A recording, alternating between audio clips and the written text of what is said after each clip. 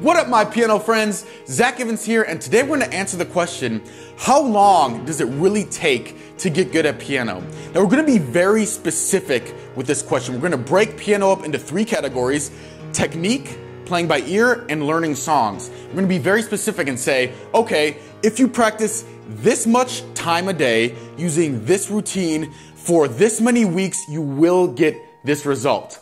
Because I used to ask piano teachers that, they'd always just say, it depends. And I hate that answer because it's not practical at all and it doesn't help anybody out. So we're gonna get very specific and really define these terms for you. And make sure you watch to the end of the video. I'm gonna give you a specific step-by-step game plan to learn all these aspects of piano in a certain amount of time. So make sure you watch to the end of the video for that. All right, so first let's talk about technique. How long does it take to get solid technique on piano? Now, before we do this, we have to define what we consider good technique. And we have to have a very specific qualification. Now, I define solid technique being able to play all 12 major scales at 90 beats per minute, 16th notes, right? So you take a metronome, put it at 90 beats per minute, and you're playing 4 notes per click, 1 octave. You can do it for all 12 scales. Does this mean you've mastered technique? Of course not. But you do have solid technique for sure. You have the finger strength, the dexterity, and the coordination to play most of the songs, as long as it's not some crazy Chopin etude or something like that. So how long does it take to get there? It takes about 12 weeks. If, and this is the big if, there's some caveats. You have to practice 10 minutes a day for 5 to 6 days a week for those 12 weeks. Now, by the way, this does not mean, oh, I skipped 5 days and then I practiced an hour on the last day and made up for it. Anybody that's played piano knows that doesn't count. It has to be 5 to 6 days a week, 10 minutes every day. That's the first caveat. Second caveat is you have to use accelerated learning techniques. If you're just repetition and just playing the scale over and over, it's a very slow way of learning. There's different ways to learn piano faster. I don't have time to go in depth into those techniques in this lesson, but if you want them, all you have to do is sign up for my free piano course and scroll down to the 4 lessons on accelerated learning techniques, and you can learn them right there. Now, right now, you might be thinking to yourself, this sounds too good to be true. Can you really get solid technique in 12 weeks? And as I'm recording this, I'm already future seeing the comments below saying, there's no way you could do it in 12 weeks. I'm gonna address all of those issues and exactly why it is 100% possible to learn this in 12 weeks later in the video, so make sure you stick around for that. All right, next let's talk about playing piano by ear. How long does it take to become good at playing piano by ear? Now, when I say good, we need to define this. What I don't mean is master playing by ear, where you can literally sit down and instantly play a song. When I say good, I mean you can sit down and you might spend up to 10 minutes dinking around and kind of figuring out the tricky sections and listening back and playing. It might take you up to 10 minutes to learn a pop song by ear. That's what I consider being good at playing by ear. To get to that level, there's basically 2 time frames. If you're a person who already knows how to play songs hands together, just can't play by ear, it'll take you about 4 months to learn to play by ear. If you're a complete beginner and you've never played a song hands together before, it'll take you about 6 months because there's other skills in terms of just getting hands together and getting some coordination down that you're also gonna have to learn. Now, just like the technique section, of course, there are some caveats. First big caveat, just like technique, you have to practice 5 to 6 days a week, 10 minutes a day. Again, you can't practice an hour one day and take the rest of the week off. It doesn't work like that. Second caveat, and I learned this the hard way, is you have to use play-by-ear exercises and drills. You can't just put your iPod in, turn on a song, and just try to learn it. That's like going from 0 to 100 without learning all the steps in between. And I tried that for a long time, and eventually, in college, I took a class called Oral Skills. Not Oral Skills, Aural Skills. And basically, it taught you how drills and exercises to systematically learn how to play by ear.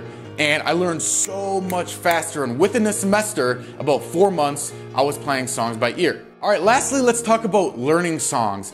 How long does it take to become good at learning songs on piano? Now, this is a tricky one to define because it's kind of like, well, how hard are the songs you're playing? Right? If you're trying to learn Beethoven sonatas, it's gonna be a lot harder than learning, let's say, a pop song, which is gonna be even harder than learning Mary Had a Little Lamb. So we have to define this. Now, there's no really quantitative way to define it. So what I define it as is, if you played this song and some random average person heard you, they would think to themselves, oh, you're good at piano. Right? They're not coming up to you, oh my God, that was amazing. Like, can I get your autograph? You were just blow me away. But they would say, hey, that guy's or that girl is good at piano. That's what I define as getting to the point where you can learn songs to that level. Now, how long does that take? On average, it takes about 6 months to get to that level.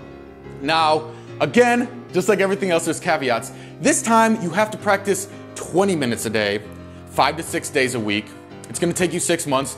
And the caveat is, you have to have very specific detailed practice, meaning you have to break down your song into sections and spend a block of practice time on each section, right? So if you have 20 minutes, it could be 4 blocks of 5 minutes or 2 blocks of 10 minutes. But either way, you have to say, okay, for this 10 minutes, I am only gonna focus on section C because it is the tricky section.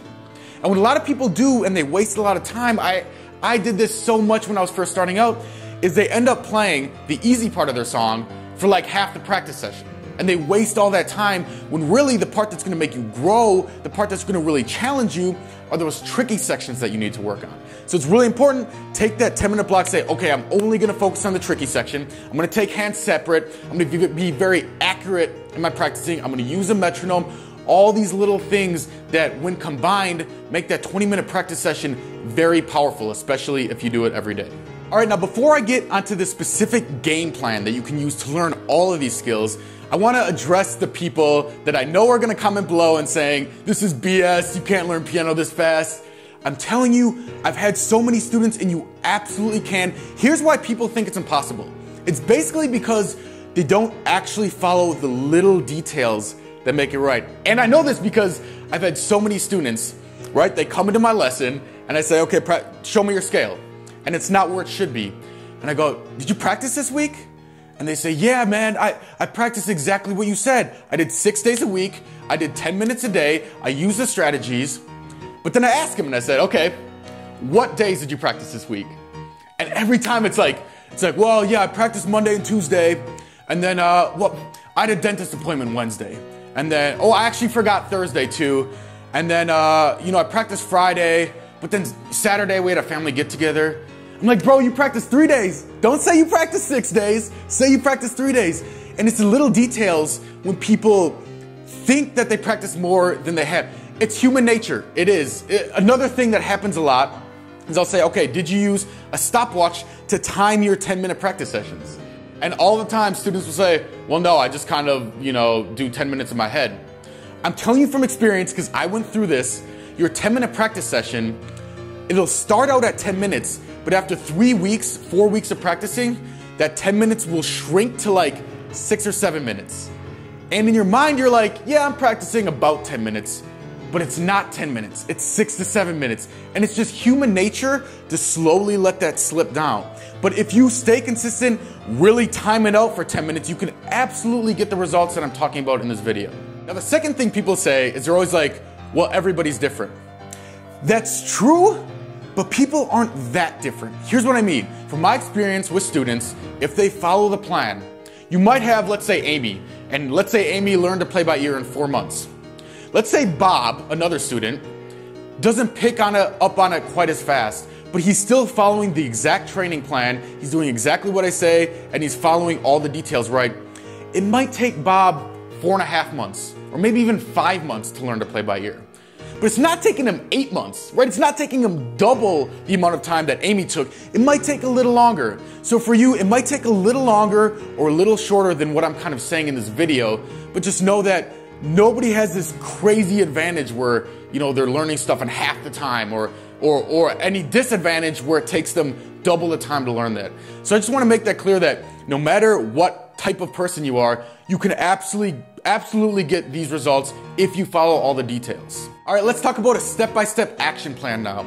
So if you think about it, if you took 6 months and said, okay, I'm taking this 6 months, I'm learning piano.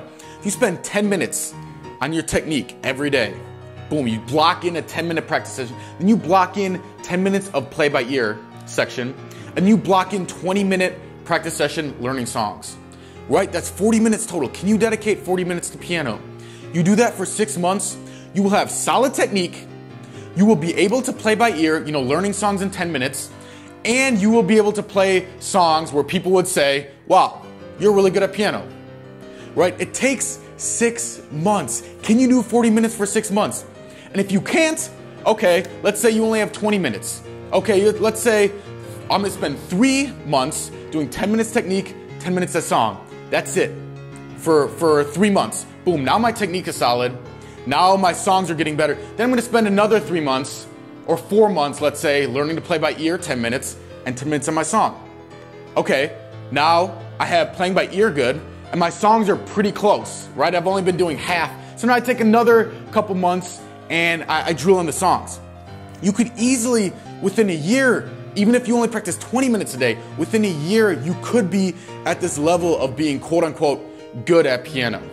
Now, like everything else, like I said, it's all about the details. Technique, make sure you're really using technique drills. Play by ear, make sure you're really using play by ear exercises. By the way, I have some of these too in my free Become a Piano Superhuman course, so you can sign up for that as well.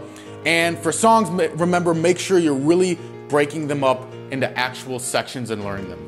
All right, I really hope you enjoyed that video. Thanks a lot for watching. Peace out and happy practicing.